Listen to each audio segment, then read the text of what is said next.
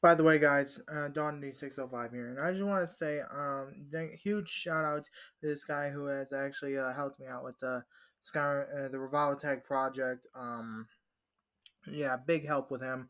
I've actually just gotten back into the project recently after opening up all the bands, and yeah, it's been a good time.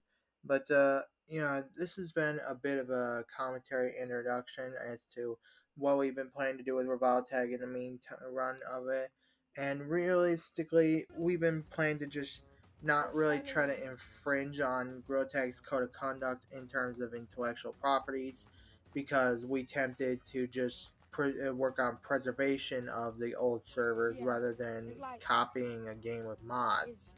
And that's really what Revoltech was all about.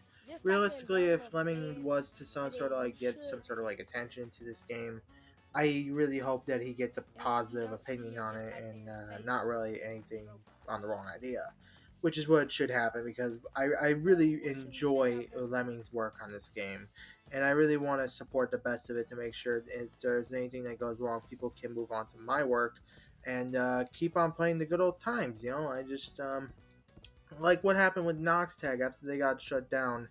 There was a time where the servers were offline forever, and I wanted to preserve that as well because, well, long after Noxtag was shut down, our servers would remain online to preserve Noxtag's work.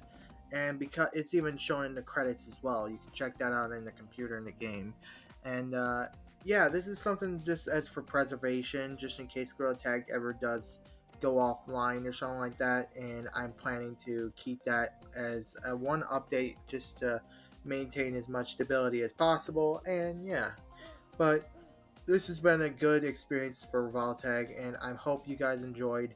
Thank you guys so much for the support. Let me know what you thought in the comments below, and I'll see you guys next time. Peace out. Bye.